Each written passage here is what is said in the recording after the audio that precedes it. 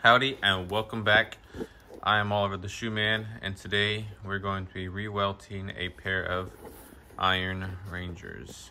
These are the 8111s, size 90. We're doing new soles, Vibram mini lugs, and same style heels. But this video is just going to be me, I guess, welting the shoe on Welting Wednesday. I missed it last week because I didn't have any shoes that needed to be welted, so that was unfortunate. And now I have like 3 or 4 pair, so I got plenty of shoes. I'm gonna start off by skiving one end of the welt down, and starting from here, we're gonna go all the way around back to here. It's 270 degree.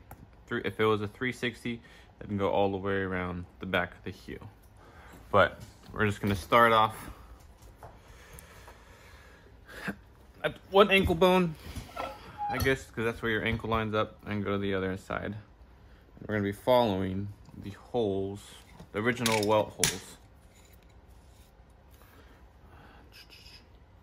And if y'all noticed, I finally was able to set up a little, I wouldn't say, well, I am using a tripod, but the tripod's not designed for this angle, but I was able to make it work. I'll insert a little picture that I took of my setup. Well, hopefully this way y'all can see a little bit better what I'm doing, right? Let's see. That's the goal, at least. Yeah. Let's see. So, if you are new and this is your first video you're watching, all of these holes, we are running a stitch through this little groove here, out the back end where it kind of tapers down into those holes, in through the gimming, which is this white canvas that gets glued to the footbed, and that has like a 90-degree wall that you stitch everything together. The uppers, all day, man. It doesn't go off all day, and the moment I start recording is the moment it goes off. All right, I'm gonna pause here and then come back, because that's gonna be on for a couple of minutes.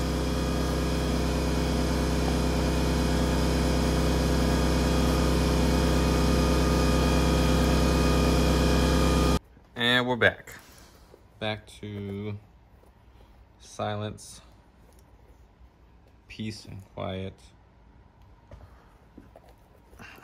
So yeah, see, as I was saying, you run your needle through the groove into those holes on the sides of the boot. So you got what we call the outside thread and our inside thread. So you find your next hole, line up your needle. You want to make sure that you're going through the exact same hole and not poking anything. So you see how it came out the other side? Now that's got a hook on the end. And then you loop your inside thread onto that hook. You pull it through. Now you have a loop. You pull your outside thread, through the loop. And you pull back your inside thread and pull tight. This side I wrap around the handle, and this side I just use my hand. Some people put tape. I really don't use tape. Some people have little finger covers. I don't need it. I mean, there's been times where right in that groove, like where it flexes or bends, this rope you pull so tight and for so long, it cuts. It makes a cut, and my goodness, it hurts. But I haven't been doing menu welts lately, so I don't have that, and I don't really need a cover right now. But yeah, I mean, it's a simple process. It's just really time consuming. And if resoles are done properly, then you cobblers shouldn't have to replace this. But also maintenance on the boots. If this piece gets, well, I guess my thing didn't work out. Hold on, let me reset. All right, we should be set. Should be good to go still. Hopefully no more camera malfunctions. Forgot what I was saying before. Okay, so yeah. If you don't condition your boots regularly, well, not regularly, but however often you need, because with each person and each shoe it's different. I always say it depends on how much you wear the shoe and what conditions you're wearing them in. But if you don't condition them, this piece can get really dry, and this piece is what's holding the footbed, that gimming, the lining, all of the uppers together. And the soles get stitched to this piece, this welt. All right, that's where the stitch goes on. You put the welt on top and it gets stitched. So if this piece is dry and cracking and not strong, then obviously you can't put new soles on there, or else it's gonna just fall apart. And then you have to redo the soles, and it's not gonna be fun. So make sure you condition your shoes and get into the cracks of the welt. Make sure that stays nice and conditioned, so that way when you need to resole, you don't have to go through with this process and end up having to pay more for new soles.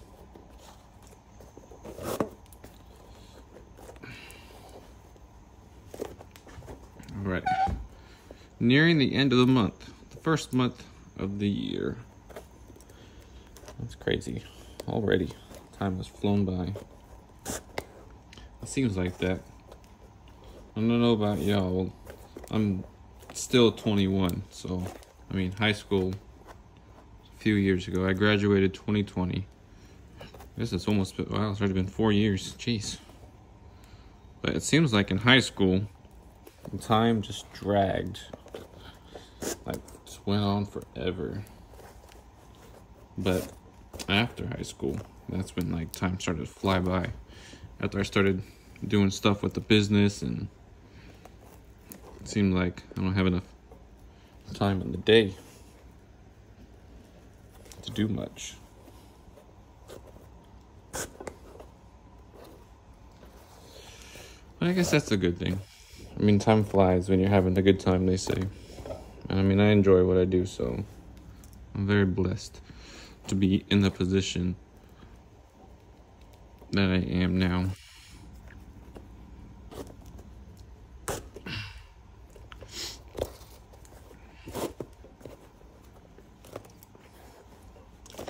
Alrighty, so just want to show you guys so far what we have. There's that tapered side, and we got a little, like, I don't know, 3/8. I think 3/8, yeah. Because it goes a quarter, 3/8, half. I guess that would be considered 5/8. I don't know. But around the toe is where it kind of gets tricky, because the welt likes to kind of hug the uppers and not lay flat until the sole comes on. It kind of curves up So obviously the toe has a lot of stress going around that tight curve. So you got to be very careful with how you stitch the toe. And not make it so tight to where it's like hugging the uppers like that. You don't want that. Because when you go to flatten it out, you could rip the actual leather itself or rip the string. Or so just be generous with it. Take your time. Make sure it's done right.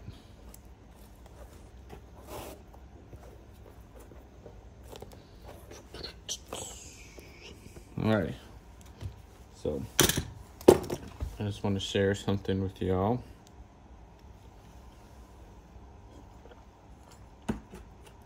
Something I read today. It is Matthew chapter 7, verses 1 and 2.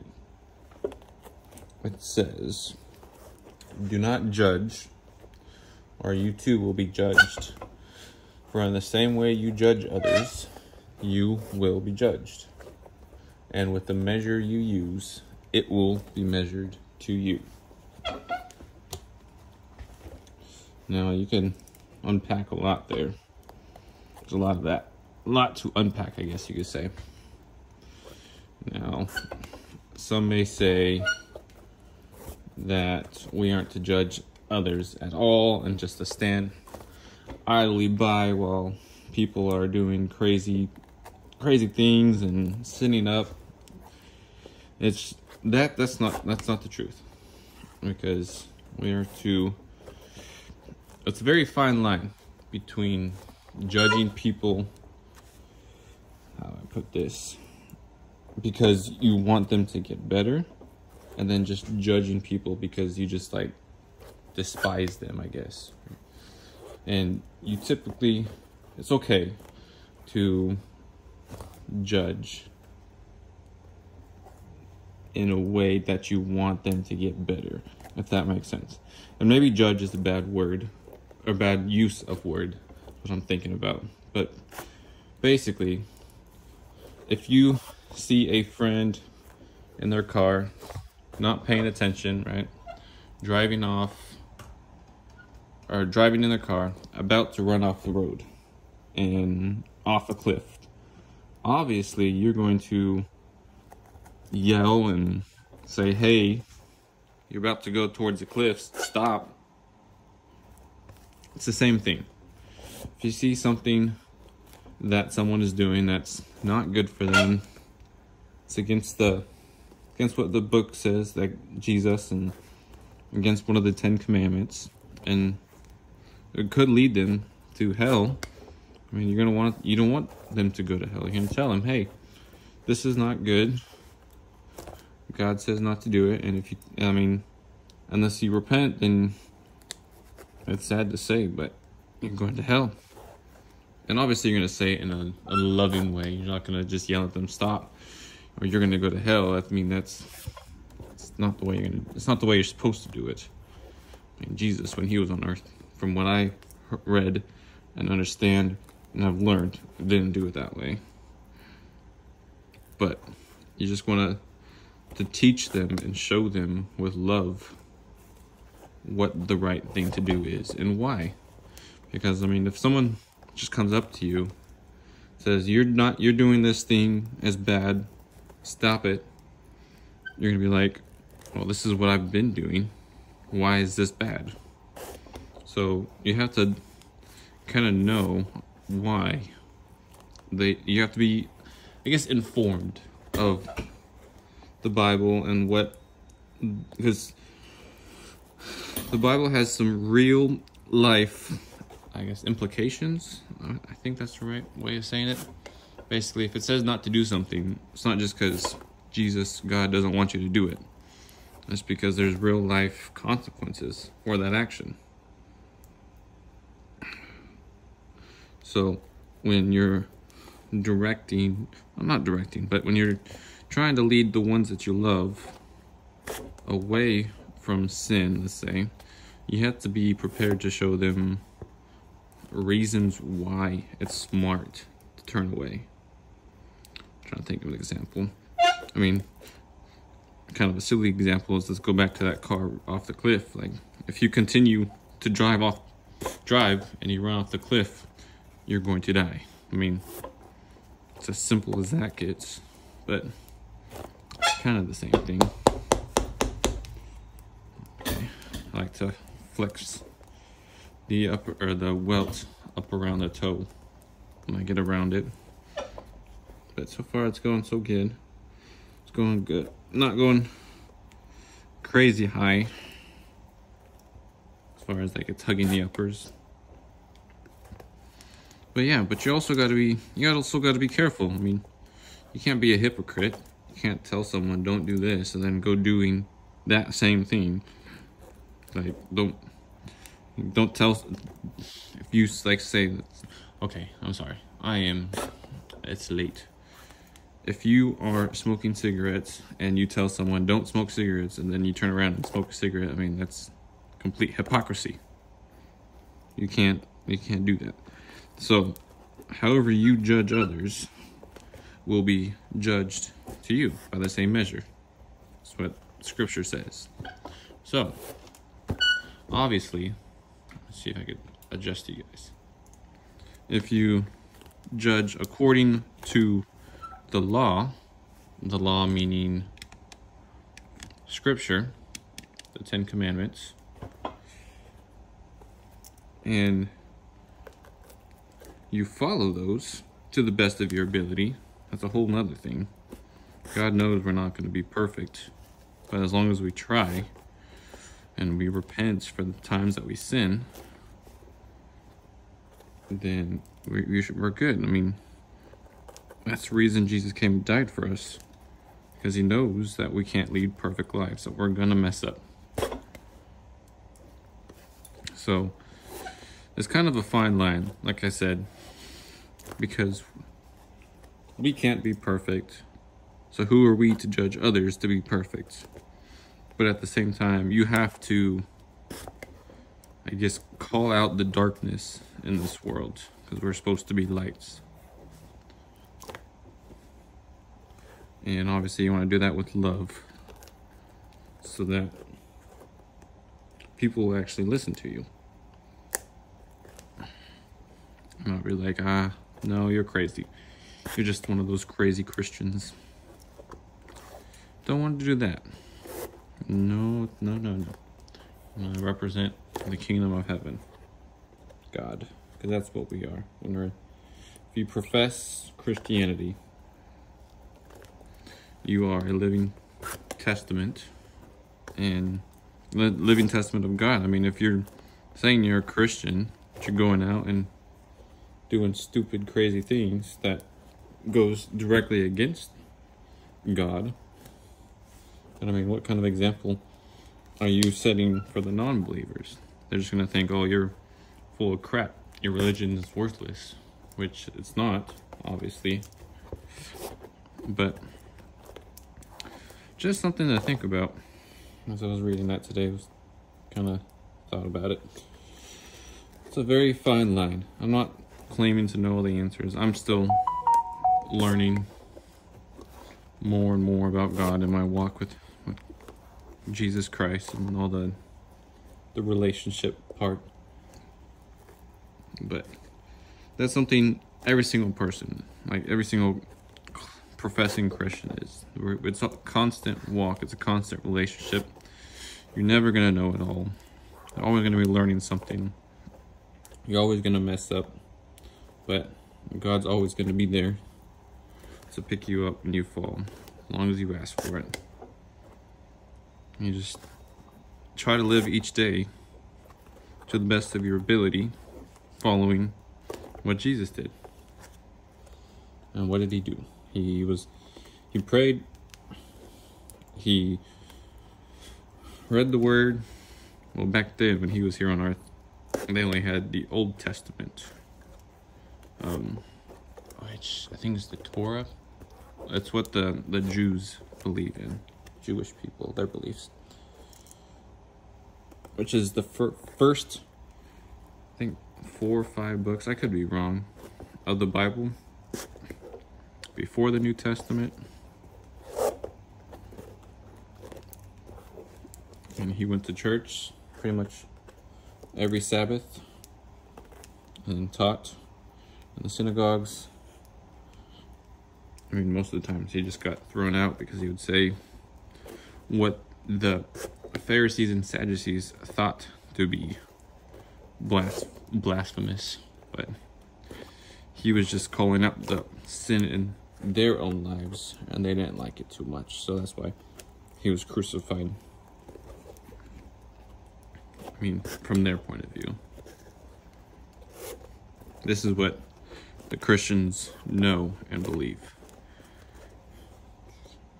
Something I'm actually learning a lot about religions and how they're, some of them are tied together. Kind of the history behind all that. Because Jesus was a Jew. If y'all don't know, he was. And his kind of ministry, I guess you can call, was intended for the Jews. And then after he was crucified, his 12 disciples, he sent out to go continue his ministry, but not only to the Jews, but also to the Gentiles. Which now, I mean, if you're not a Jew, then you're technically considered a Gentile. And then if you're a Gentile converted to believing in Jesus Christ, and that he died on the earth for our sins, then you're considered a Christian. But surprisingly enough, most people don't know that Jesus was a Jew. But basically what I have summarized or concluded is, as long as you live each day trying your best to live how Jesus did, repenting and asking for forgiveness when we fall and stumble, and just trying to be a light and further the kingdom of God in however way he calls you to. Not all of us are called to sell everything and go start a church or go do street ministry, and street evangelism is what they call it. Not everyone's called to do that. Oh, sorry. My neck is like right by the camera adjuster thing, so sometimes I hit it. But we're nearing the end here, so I mean, not too hard of a job. Like I said, it's just time consuming, and that's why sometimes it's more expensive to get shoes fixed when we have to repair or replace this. Because this is what, already 18, 19, 20 minutes for one shoe. So it's a little over an hour for, it's about an hour for both pairs, I guess you can call it. So, and unfortunately, the machines that they use to sew these on, we don't have as cobblers. And I mean we can buy them, but it's not really worth it. I mean, yes, I do a lot of welts, but those holes that you guys saw at the beginning where the old welt was stitched to, you want to follow those so you don't create new holes in the uppers, and then you kind of trees grade it if you do. So if you have holes and then you go in between those holes, and then you make a weak spot in the shoe, and then the sole can start coming apart. And after that, there's not much you could do to fix that. So yeah, it takes long, but it's the right way to do it. You can see what I mean by it kind of hugs the uppers, but it'll get flattened out once you put the sole on. So the next step is to put our shank in there, which helps support your foot to the arch, like the ball of your heel, I think, to the ball of your foot. fill this with cork, heel brand, sole, half sole, and heel base lug sole. So that's it for today. Thank you guys for watching. I greatly appreciate it. I hope to see you guys next Wednesday. Y'all have a wonderful day. God bless.